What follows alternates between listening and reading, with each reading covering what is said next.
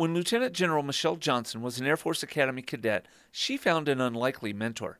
Seated out here was my Air Officer Commanding from 1981 in Cadet Squadron 21, who is the reason I'm a pilot.